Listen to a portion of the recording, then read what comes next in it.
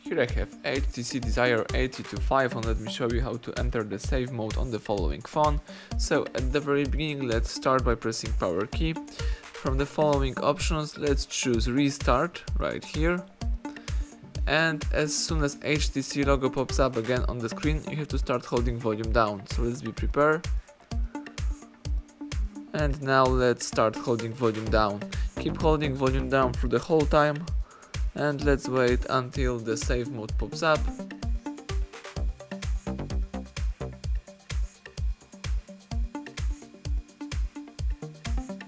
Excellent. As you can see right here on the screen, the device is in save mode, so everything went well. Now if you would like to quit this mode, let's just simply press power key.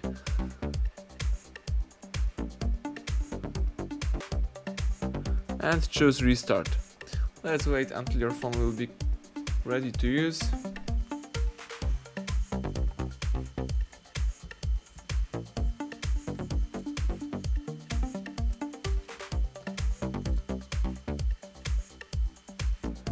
Excellent. As you can see, the device is in normal mode. Now you can use your HTC. So everything went well. Thank you for watching. Please subscribe our channel and leave thumbs up under the video.